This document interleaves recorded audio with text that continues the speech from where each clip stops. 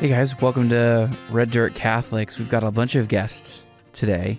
The last few times, James and I, we've been really lonely. Like, it's just been me and you, but now we have Archbishop Coakley joining us today. Welcome, Archbishop. And we have Father Jerome Krug, or as I like to call him, Heath Ledger, these days, with his beautiful gold flowing locks. The golden locks. The golden locks. Like, tell us the story of the hair. Like, when did you decide, you know what, I want to have Heath Ledger hair? Yeah, so it's one of those one day at a time kind of decisions. When I was like, I'm going to skip my every 3-week haircut that I had been getting for 5 or 6 years. And then I went another 3 weeks and another 3 weeks. And then pretty soon I kind of liked it. And I'm still liking it. So we'll see where it goes from here. It'll go to your shoulders.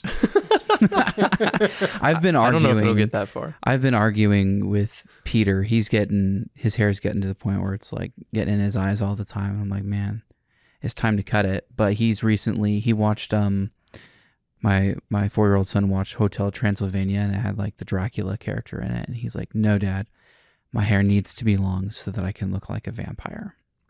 And that's his reasoning. And I'm like, oh, that's one goal. This is great. Yeah, this is one thing that we need.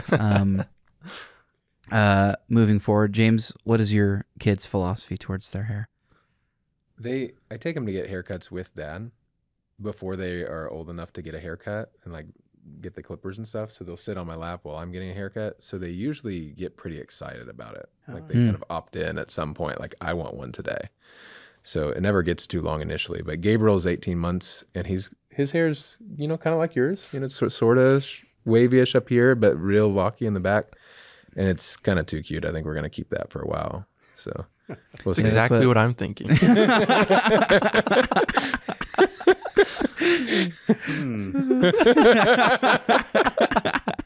Oh, that's awesome. Father Jerome, you've been running around all day today. Yeah. What's the life of a priest running around? It happens to be Priest Appreciation Week, which means... So you've just been raking in... You've been very appreciated the today. Gifts. I was trying to get some long-term kind of block out 3 hours to just work on some things on my computer. But Friday of Priest Appreciation Week, it was about every 20 minutes, a knock on the door from one of the classes at my office. Aww. And... yeah, it was really sweet, It's the 5th graders bringing their cards, or the kindergartners decorated balloons. So right now in my office, there are an abundance of cards and balloons on the floor. It's been pretty sweet. Nice. Yeah. Very nice. Yeah. Do you have balloons in your office, Archbishop, right now? No balloons. I can make it happen. I did get a few cards and office, thoughtful notes and letters and things. Yeah. Yeah, the youth office. Balloons. We're not above that.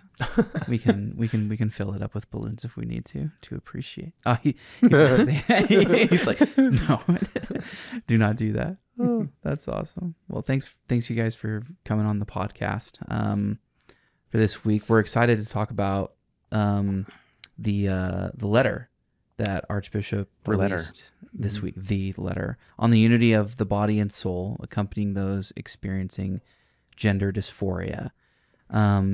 So Archbishop, could you say a brief prayer as we're shifting gears? Sure. Let us pray. Loving Father, we ask you to be with us, to help us to be aware of your loving presence, your fatherly care for all of your children. In a particular way, we ask you to help those who might be experiencing gender dysphoria to know that they are beloved, that they are beloved sons and beloved daughters. Help us to be attentive to the cries of pain and the need for understanding that is in their hearts.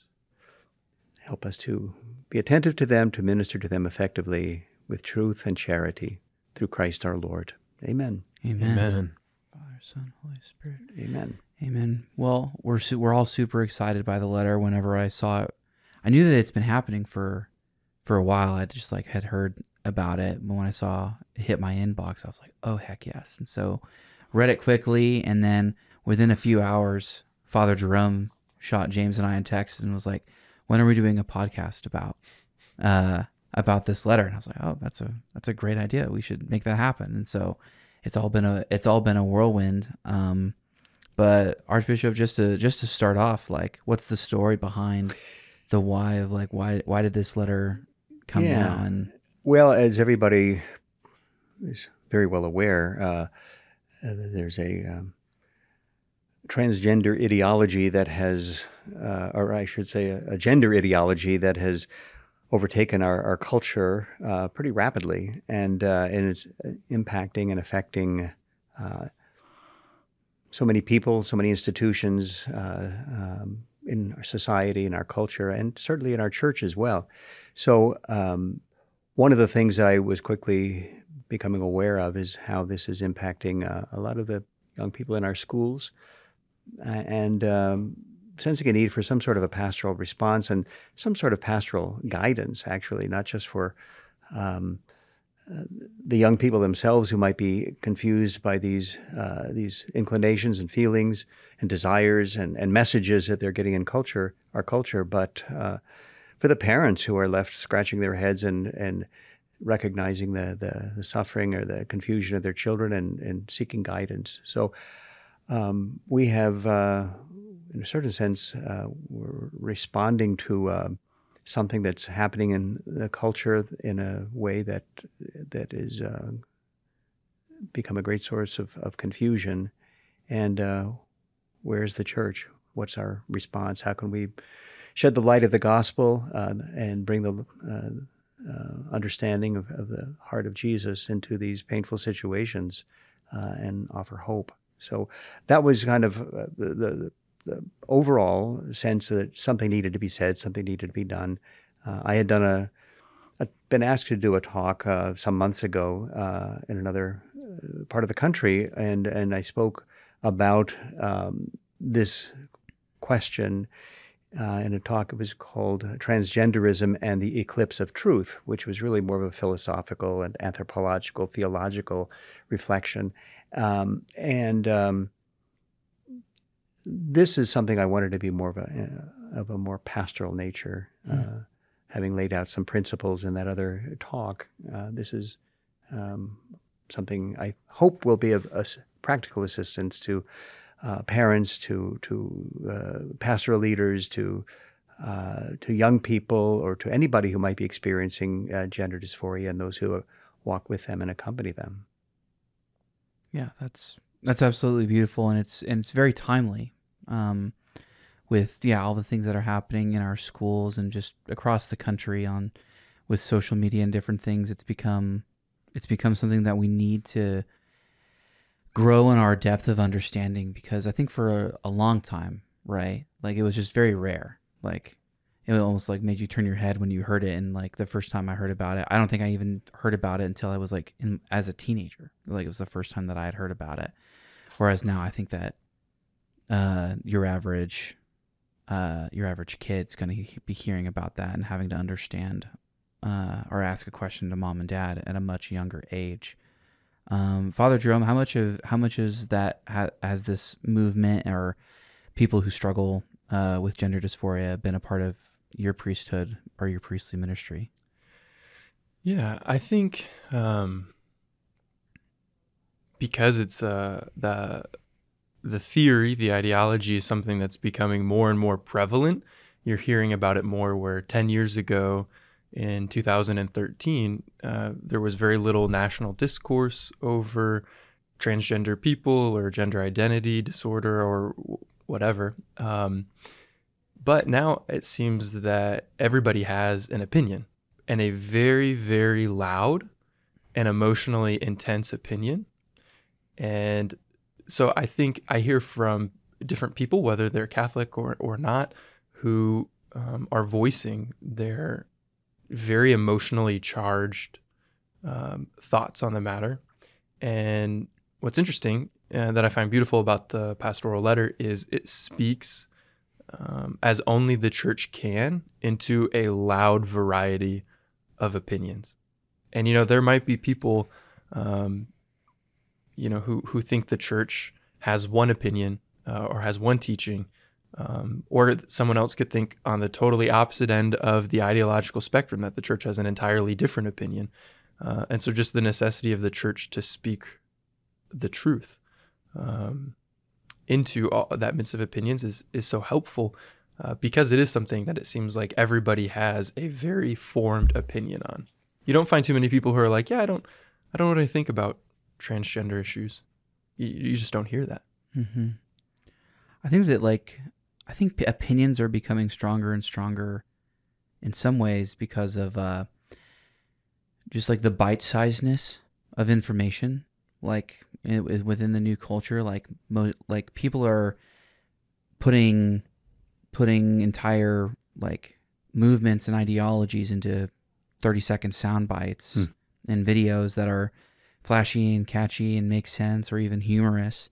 And like people hear that and they're like, makes sense. Yeah, I like that. That makes sense to me. And I think that like if you hear enough of those and you begin to get reinforced in a lot of different ways, and it becomes a generic nuance.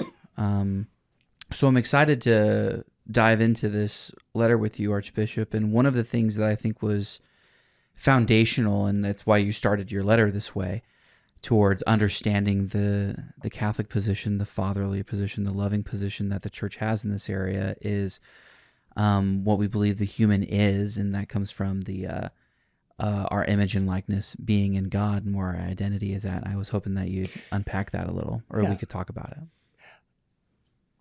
I'd like to start even a step before that, the fact that we are created. We're creatures. We don't create ourselves. We receive our being from God, who has formed us out of nothing, who has created us in his image and likeness, as the church teaches, as the book of Genesis clearly articulates. So we are created by God. We receive our being from God in his image and in his likeness. And as humans, that means we have certain powers of the soul, if you will, that are part of our likeness to God, our intellect, our understanding. It gives us the ability to grasp the truth, our will, that gives us the opportunity and the ability to strive toward the good, choose the good, to love. Those are some of the powers of the soul that liken us to God, that is unique to us as human beings, as human persons, male and female. That's part of our way of manifesting the richness and the fullness of divine life that is in God. Right. Is there, within that anthropology of being a created being, and being the fact that a human being is their body and their soul, I think that we have a tendency to want to separate the two, right, or to say that one is more important than the other. Do you guys have any thoughts about that specifically? Yeah, I think the letter articulates the point really well. I think it says we don't have bodies. We are bodies enlivened by souls. Yeah. And often in my ministry, I don't know, Archbishop, over the course of your priesthood, if you've had people say things like, I'm a spiritual being having a physical experience. Somebody said that to me recently. And I just said, no, you are a physical body. Yeah. And it's really one of the oldest heresies, if you will, going back to the very beginning, this kind of dualistic notion of and this way, this Manichaean despising of the physical, and in preference to a supposedly superior spiritual self. But those things cannot be separated for us as human beings. We are embodied persons, embodied spirits, embodied souls. One of the things that I always find, I live by the cemetery here, and I will walk often in the cemetery in the evening, go for a walk with my dog, and I go by some of the section of the cemetery, any cemetery that in which small children maybe have been buried who died shortly after birth, and they talk about this is my little angel or something like that. So people really miss the point of what it means to be a human being. When we die, we don't become angels. We are embodied. We are body and soul, but that's who we are. We're human beings. So I think there's a lot of confusion in society in general, and even among Christians, believers, among Catholics, about what it means to be a human being, to be body, soul, composite. It's who we are. It's not one or the other. And so there's not this, universe that exists in which God gives me my soul, but this material experience that I have, this material thing that's encasing me, is somehow in any kind of disunity with the soul that God has given me. Which I think, very many faithful, devout Catholics can kind of fall into thoughts like that. Many Christians can. But then also that's one of the underpinnings of the anthropology of kind of gender ideology. Mm-hmm. That there's this separation between the two. Mm-hmm. That the two are not in unison. They're not singing the same melody. That they can be in disharmony. Yeah, that's a good way of putting it. Yeah. I wonder if there's a correlation to like this hatred for our bodies, like where these things can come from, and you see it all over the place of just having an understanding of what the good is, and what the good is for our bodies, and just commercials are like, are you overweight? That's not good. You shouldn't like that. Or with makeup, conceal and remove and become beautiful. And it's just so often our body is treated like something that is an obstacle towards the good. Or it's idolized. Yeah, right. Yeah. Right. So it's not treated as a relative good. It is good. Our physical health is a very good thing, but it's not the ultimate good. Right. And all of these things come from the fall. In your letter, you talk about that when Adam and Eve, had the first fall, all of these ways of rebelling against God and all of these different sufferings came into play, right? In that spot, and we seek lesser goods as a result of the fall, and so we kind of start getting into the idea of gender dysphoria in this place, and what that means and the suffering that comes from that. I wonder if we can take a few minutes to hear from you guys of what does it mean to suffer from gender dysphoria, and how does the church see that? I think, well, what does it mean to suffer from it? I mean, I think it's often expressed in terms of people feeling not at home in their body. That's a sense of discontinuity or disharmony within the self, a division within the self. It's the way people might articulate it.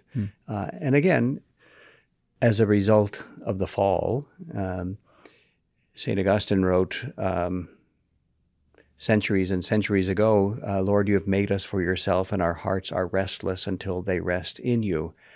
So that's one way of, we all have this restlessness, this sense of being incomplete, and the challenge, of course, is and the danger, of course, is when people seek to find their completeness in something that is less than God. That's a challenge, and that's perhaps one of the things that's at play in people who are maybe suffering from gender dysphoria or any other kind of sinful inclination or orientation. We're seeking to find our satisfaction and our deepest contentment in something that can never deliver for us, because we're made for God. Mm-hmm. I think a challenge to all of us Catholics is, I think, to begin to realize, like, my first innate response is, I have no idea what it's like to suffer from gender dysphoria. Mm-hmm.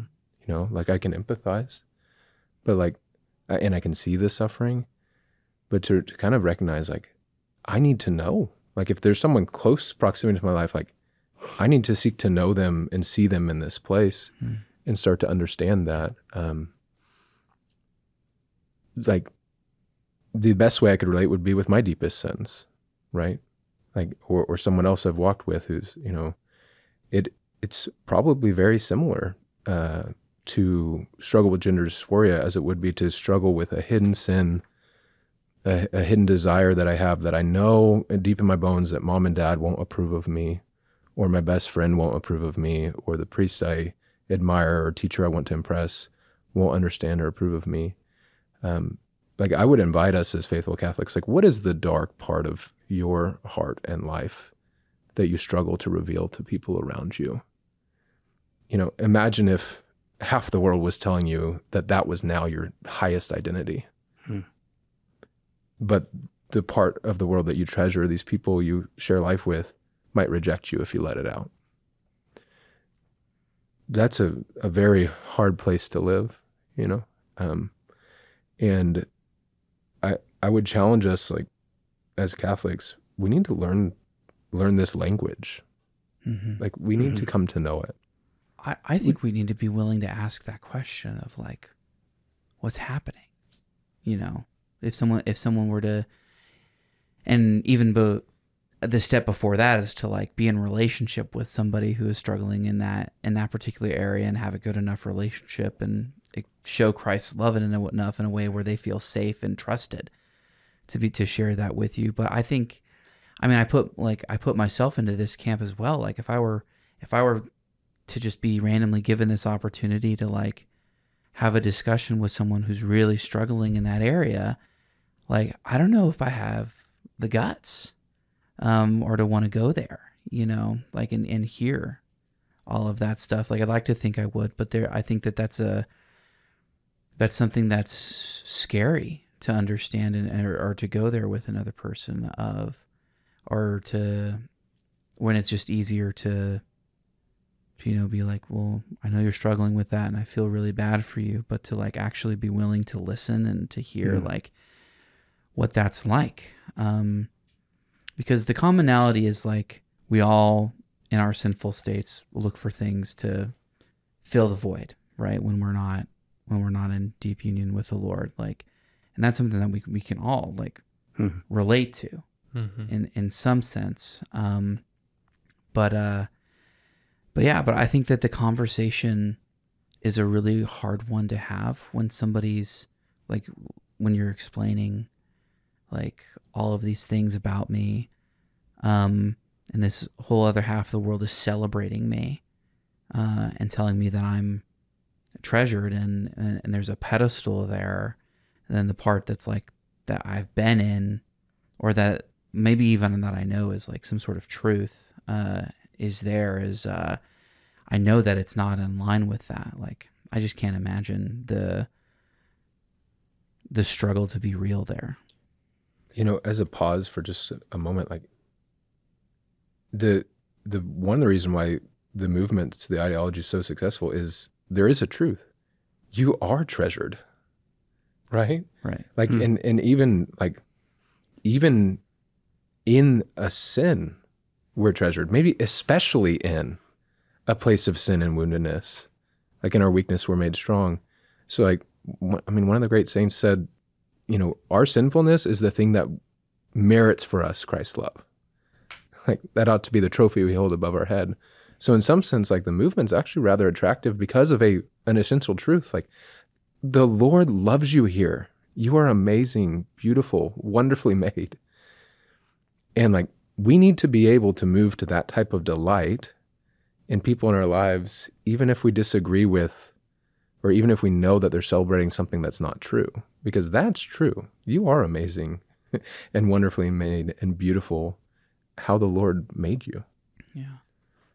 It's put really well at one point in the letter. It says, a Catholic response means recognizing that all desires are rooted in something good including the desire to identify as the opposite sex, which can be fueled by a wide range of good things, such as a desire for beauty, a desire to be seen as a person and not be objectified, a desire to pursue relationships and activities that aren't culturally acceptable but feel more authentic, a desire to be seen and known, even though those desires can be misdirected. It just puts it in such a stunning clarity that the more honest we are with ourselves, no matter what ways we feel restless, all the things that we've tried to rest in that aren't in God, can give us a doorway to empathize with somebody who has probably not chosen, but has at least settled in resting upon a narrative that tells them that their body and their gender doesn't match. And I think that all it takes for us to be able to take an empathetic and truly missionary posture towards the person is to say, I know what it's like to feel restless and to rest in something that's not God. And that can be scary. Like Jace was so honestly saying, and like, I totally agree with that. But, we don't overcome things that are hard by understanding them. We overcome things that are hard by simply facing them and realizing that we're still there afterwards. We're not just going to deteriorate or dissolve in hardship. We can actually endure through it. Yeah, there's a very real sense in which entering into that struggle and entering that suffering is purifying and can bring clarity as we wrestle with those tough parts of our lives and sit with others in the pain of their suffering. I think so. We can't get over the we can't go around the cross. We have to pass through the cross in a certain sense. We have to face it head on and acknowledge the reality. And trust that the Lord will be with us in that reality. So I want to go around the cross so bad.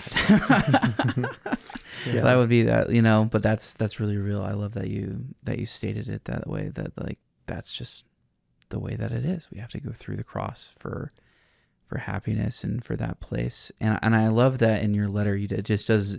It made it very, I think it was the first thing, like when I read it the first time, that like was communicated to me, how important it was to separate the suffering of the person going through gender dysphoria and the movement that's trying to give, the opposite movement that's trying to give them a completely different answer, because they're not the same thing.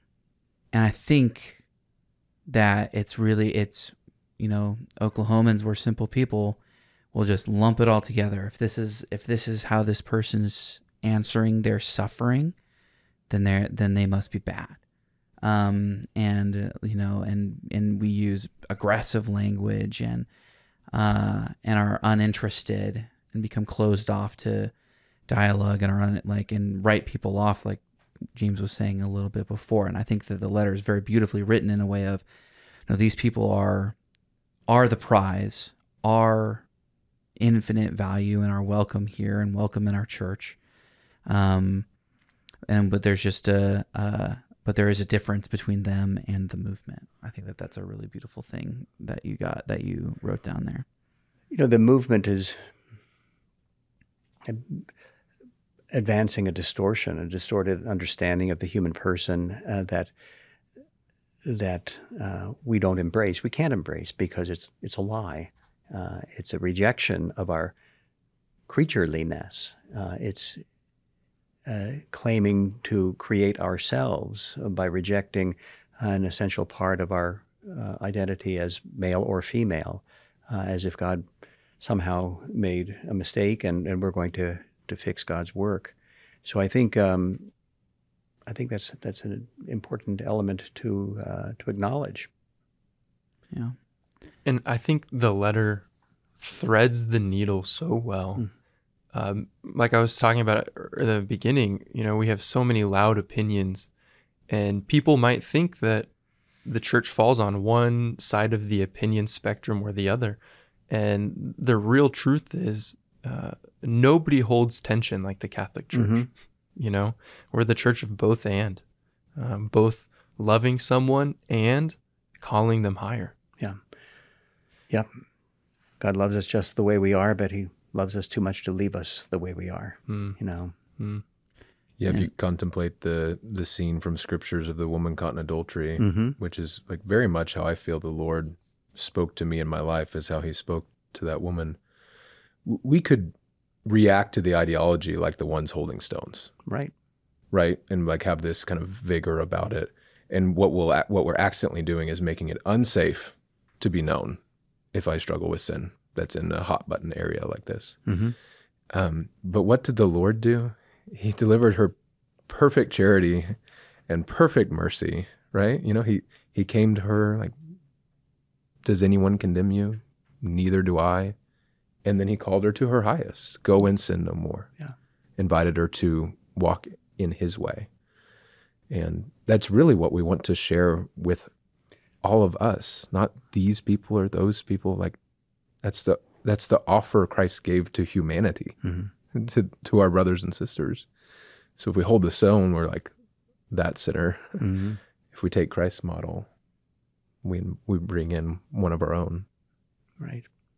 So one of the great things about this letter is that like there's been other things that I've like read from the church before that it says we have to love these people or we have to like care about these people, but it's never particularly pastoral or specific in like how. Like I don't know how. Like I don't understand it, and I feel like that your letter does a really great job of getting at least a little bit more into the nitty-gritty of like the life of a parent, for example, and how they are to react, and you gave some great pastoral guidance on like what that means. Do you want to talk to us a little bit about that? Well, one of the things, I think it's important that as for a parent, not to wait until your child is in crisis to begin to show interest in your child, but to really be concerned about having a good, strong parental relationship from the very beginning, to be a part of their life and show interest in their concerns and tenderness and understanding. So I think establishing that baseline of trust and love and support with young people from the earliest days will equip a parent to really be present in a way that a child can accept that kind of attention and love when they begin to struggle with something. So being able then to engage in conversation about hard things because a son or a daughter knows that they are loved and cared for and valued and esteemed by their parents. So that would be just one practical kind of a thing. I think it's important to have good communication, obviously, but don't wait until a moment of crisis to begin to try to communicate. Definitely, that makes absolute sense. I think about my 4-year-old a little bit, right? And I think about the time that I spend with him doing the seemingly meaningless things. Of just, like I spent my day sword fighting him, our evening sword fighting him the other day, and I was a dragon, but I was still sword fighting. Just bear with us. But and those moments allow me earn the right to be heard by me, like in his painful moments when he doesn't understand what's going on. He's been told no, which is a nuclear bomb going off in his poor little toddler brain. That's an example of building that forward. But then you have like in the letter, and I want to read a few of these things of like say that you do have the relationship, and you aren't just responding to this crisis because it can very easily come across as like if a parent is looking to intervene in a child's life who's considering transgenderism, well, they're just worried about how this is going to look on them and their own pride and all of these different things, which is its own thing. But I just wanted to read a few of these questions that like can help parents understand their children a little bit better, that you have written in here. So the first one is like, in what way do you feel like the opposite gender or both genders or no gender, or when is the earliest time you remember feeling this way? Are there situations that you feel this desire stronger? Are there situations where the pain of the struggle lessens? How does your faith influence your thinking in this topic? Are you considering your faith in that topic? And I think that those few questions, like, just show that they care and are interested in, like, what does this mean for you? Which I think is really important. So where else? So that's like, I think, a really great thing with parents. But what about with Catholics at large? Like, what are some of the main things that I think you speak to them specifically in the letter? Like, what do you want your average Catholic that's in a pew in your diocese to know about this? Well, I think we want to avoid certain extremes of reactions to this, totally like writing it off, being dismissive of it. I think we need to engage creatively and attentively with around a topic such as this. Take it seriously. People are really experiencing this. They're really struggling and suffering with this, and I think we need to be respectful of that reality. I'd say don't minimize the struggle, the suffering. Don't be dismissive of it, but at the same time, we can't surrender the truth claims that we hold, that we have received about the nature of the human person, and we don't want to submit to the father of lies and become unwitting instruments of furthering that deception. That makes sense. There was a quote from Pope Benedict in here. I'm going to find it, that I think is really clear when discussing, like, if we're inclined to a permissive, gender-affirming responses to some of these things and wanting to, like, make some concessions to it, that Pope Benedict said, without truth, charity degenerates into just sentimentality. Yeah. And that it's just, I mean, that's a pretty big, it's like, that's basically saying love just turns into, mushy feeling, which is a far cry from what we're called from. And also not even authentic. No. Like, if I'm just kind of permissive of a thing or someone, I can do that without making any effort to know them. And I loved your use of the quote.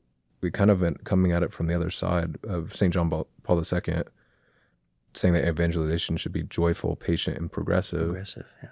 And then Pope Francis saying the pace of this accompaniment must be steady and reassuring, reflecting our closeness and our compassionate gaze.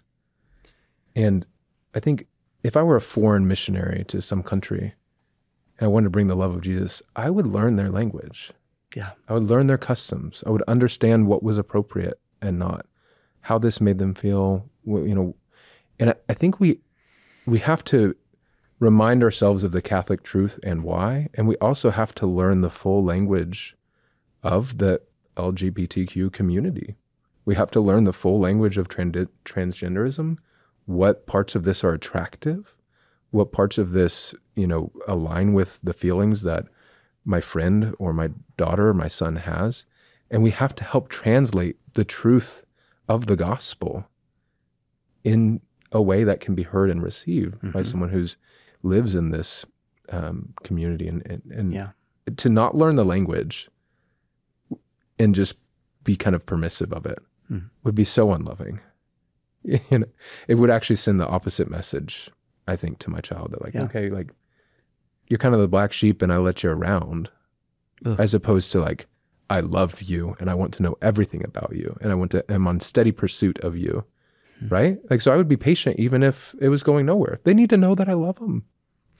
And always my son, always my daughter, right? And if somebody feels that our only interest is in changing their mind about gender identity, that's not love either. No. Love has to encompass the entire person. And actually, we're minimizing the person to just simply their gender identity. And we're saying it has to be, you know, a global concern, like you're saying, for the person.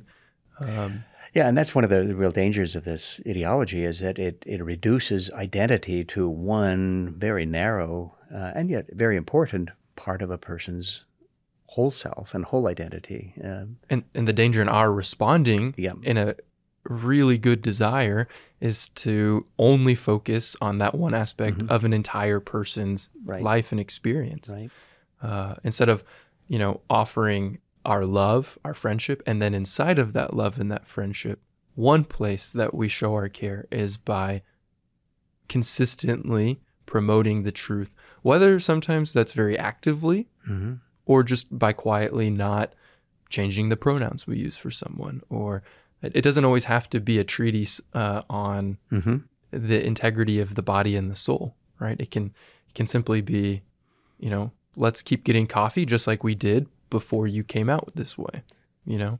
I don't know what all the listeners' experiences are, but my conversion is, and I think many people that I've walked with, came about large in part when someone knew the most fractured part of me intimately, and they loved me anyway. Right? Like, they knew that. They didn't bring that up every time we hung out. You know, they didn't, like, you know, pierce into it with a hot, you know, rod or something. But they received me as I was and asked questions around that. But there were all sorts of scandalous amounts of time where they just loved me. They just loved me for who I was, and they knew all of that about me. And you know what that did? My identity, wrapped up in that sin, just kind of melted off because of the love that they had for me. And so, yeah, we must elevate how great we love. Yeah. I think that brings us to a close here. Again, thanks to Archbishop for taking the time to join us on Red Dirt Catholics and discuss this this great letter. And we just thank you for your pastoral leadership as our shepherd here in Oklahoma City. We hope to see a continued breadth of love, and our capacity to love only increase as a result of the formation that we received from this letter. Father Krug, thanks for being here, and being the man that says, "Hey, you guys should do a podcast about this," and helping us get the ball rolling quickly on that.